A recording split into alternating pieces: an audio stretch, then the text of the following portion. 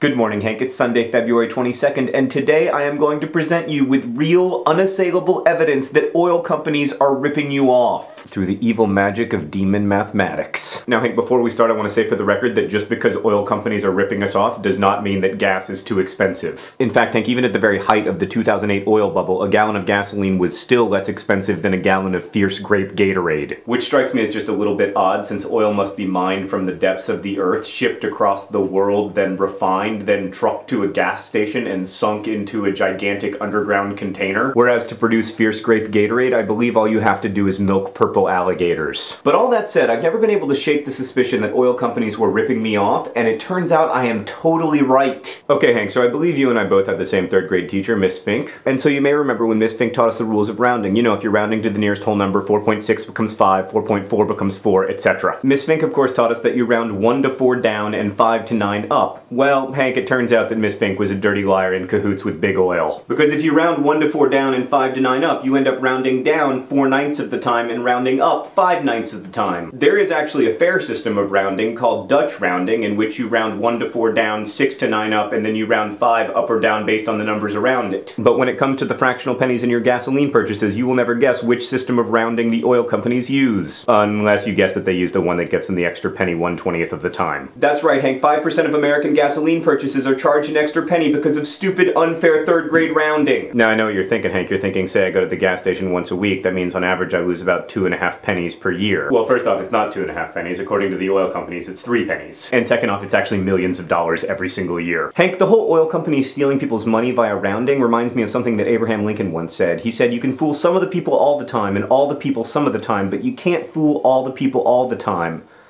Unless it's a question of math, then you can, in fact, fool all the people all the time. So Hank, that's this week's installment of Why Mathematics Matters. I did some calculations, and even though I haven't owned a car for a lot of my adult life, Exxon owes me about 8 pennies. So I wrote them a letter explaining the rules of rounding that they've been exploiting for decades and asked for my 8 cents back. I'll let you know how it goes. Oh, and Hank, you may be wondering why Dutch rounding is called Dutch rounding? Allow me to read to you from Wikipedia.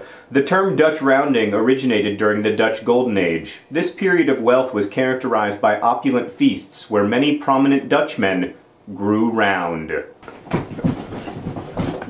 Oh, Wikipedia, with your tension between those who would share knowledge and those who would destroy it.